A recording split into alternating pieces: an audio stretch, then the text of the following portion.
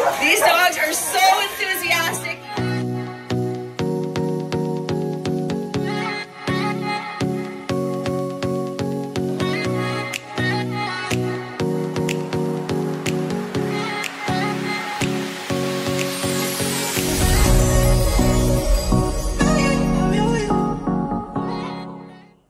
Hello friends and welcome to another episode of Ontario Permaculture. I'm Misty Murph'Ariens.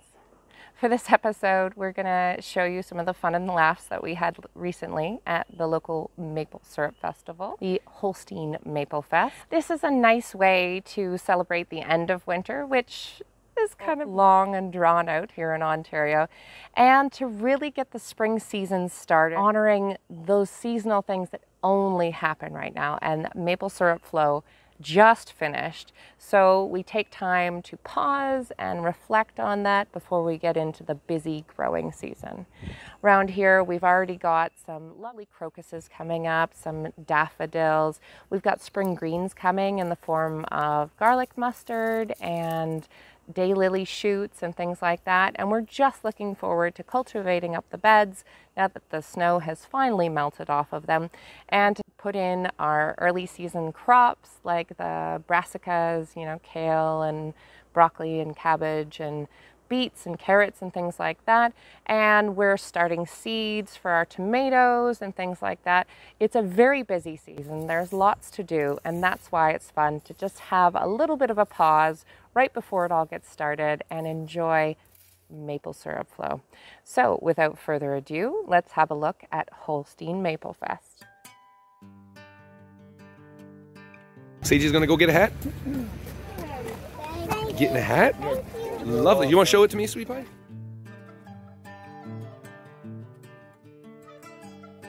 The Maplefest festival is actually held quite a ways back in the bush off of the road. So there's parking at the road, and tractors and buses take people from the parking lot up into the maple sugar bush.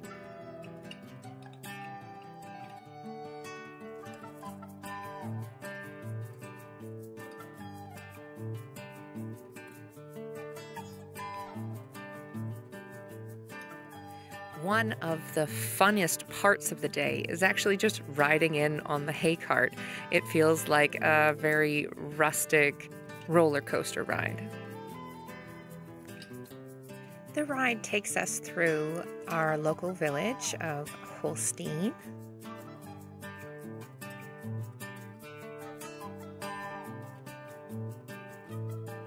The Maplefest is held at Love's Sugarbush, run by the Love family, and is sponsored by the Egremont Optimist Club.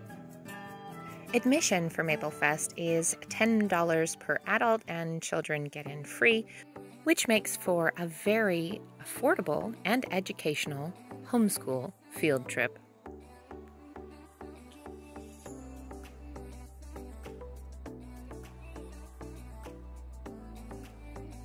Because Holstein is local for us, it's a nice opportunity to see our community. Lots of people make it out for Maplefest, so we see all the friends and neighbors who we wouldn't otherwise have a reason to be seeing.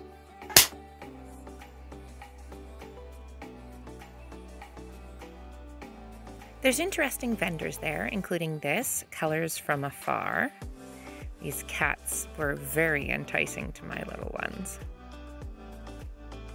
Throughout the festival, there's lots of old-timey skills that you can practice, including this, sawing with a two-person hand saw.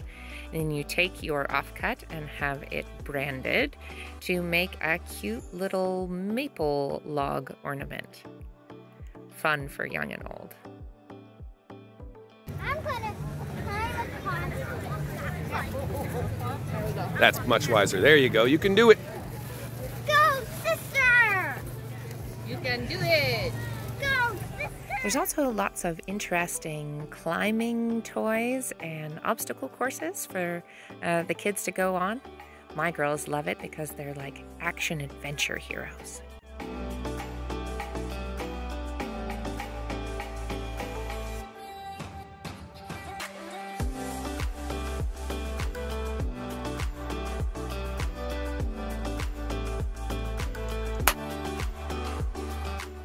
You know you're in the country when you find play structures entirely made out of old tires. Things are starting to come back to my head. Yeah. This. Yeah. I want to do that. Yeah, let's go to the labyrinth.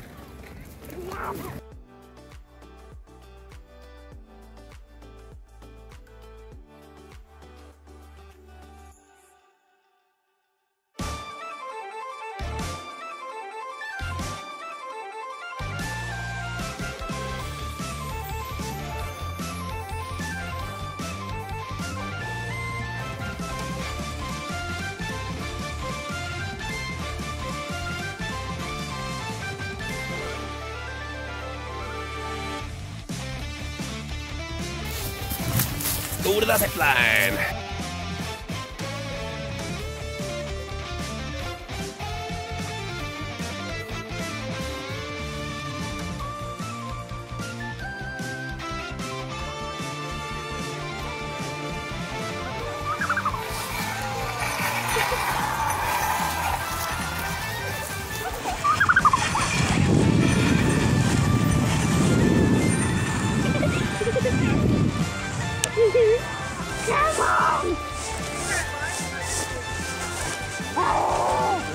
Let's go.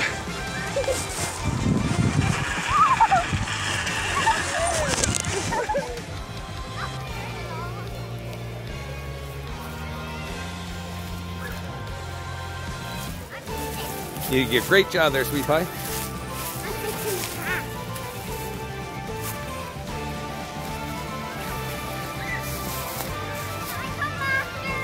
Well, we're gonna go do the dog show next week. Doing some good tricks in there. Cheer on.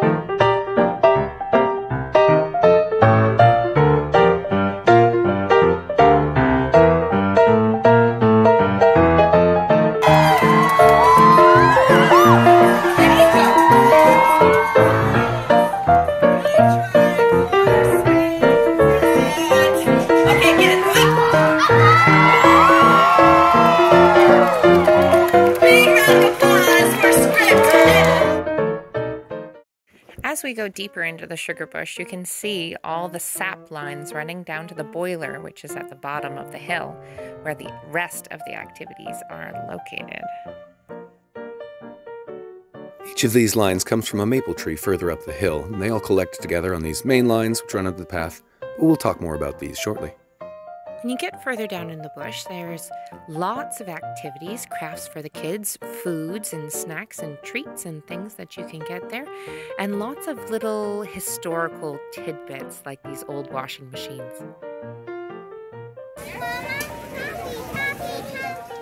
Taffy seems to be the highlight for most people who attend Maplefest. For taffy, maple syrup is boiled until it's 238 degrees Fahrenheit, then poured on snow to cool it. A popsicle stick is then rolled in the sticky candy, and voila, a lollipop. Can I go get the ice cream now?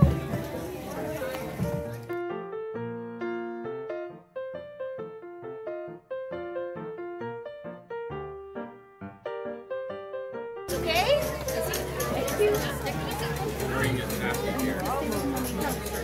Ooh, some ice cream coming out now. Lovely. You'd like to try some fresh ice cream? I would love to try some of that. Thank you very much. You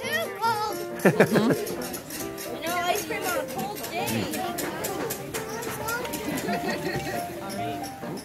After ice cream, it was off to the candle holder making station.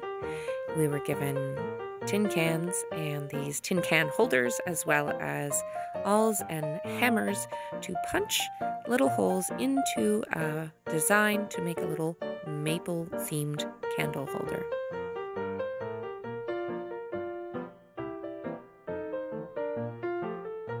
We taped on a pre-drawn design onto the can.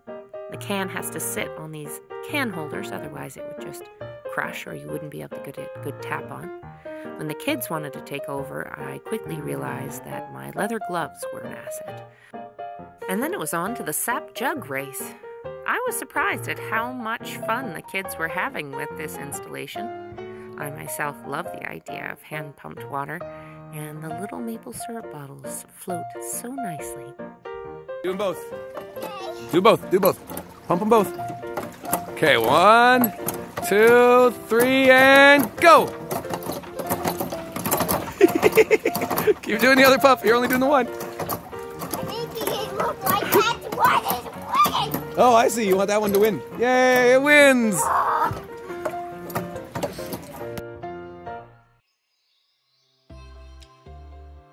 And this brings us all to the reason we came to a Sugarbush, to see the maple syrup. You may not know that maple syrup comes from maple sap, the sap of the maple tree. It drips out steadily in springtime whenever the temperatures at night are freezing and the temperatures in the daytime are above zero. Remember those lines from earlier? Well, here they are again.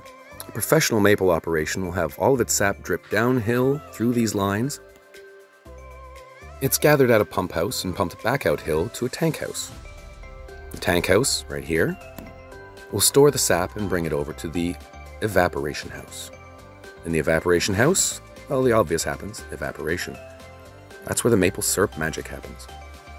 It can take more than 40 liters of sap to make 1 liter of maple syrup, but boy is it worth it.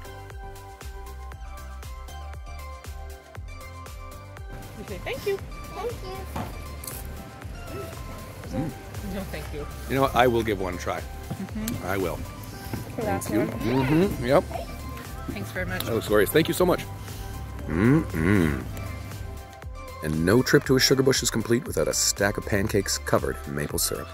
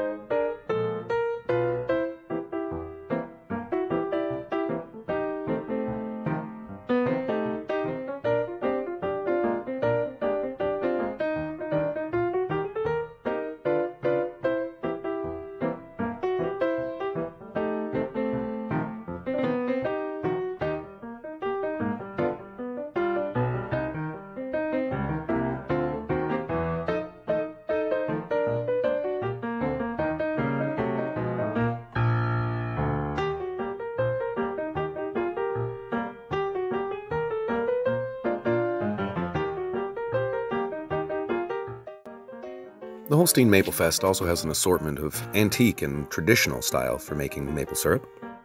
And they keep this display out on the hillside, where they also have a bunch of very attractive animals. There is always so much to learn here.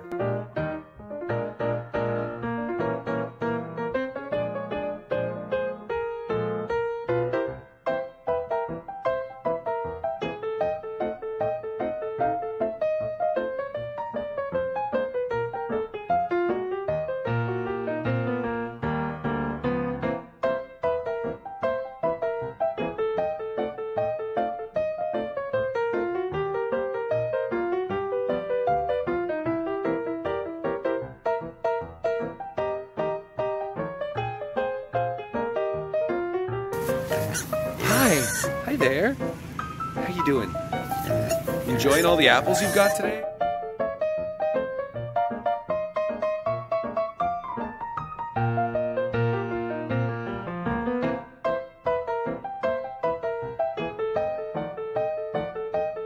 Try swinging on it. See what happens.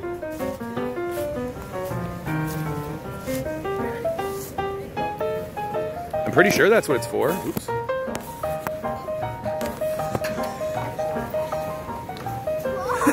It's just for you to get the heck out of the way of. And with that, we come to the end of our very full day at Holstein Maplefest. We never have time to do all the activities because there's just so many, but we always leave feeling like we got the full, old-timey, rustic, woodsy experience. After all, we love a food forest, and a maple sugar bush is just that.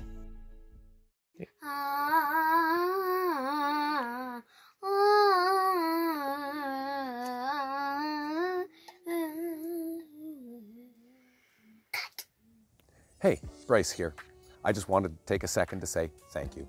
Thank you to each and every one of you viewers for spending your time watching this video with us today. If you enjoyed it, please click the like button down in the corner and feel free to subscribe if you'd like to see more permaculture content from us in the future. I'd also like to give a really big thank you to all of our GoFundMe funders and all of our Patreon patrons. The financial support that you give to this channel really does help bring better permaculture content to you every time we film. We are truly grateful for all that you've done. To all of you out there, we hope you have a magnificent spring and we hope you have a very, very sweet season. Come join us again.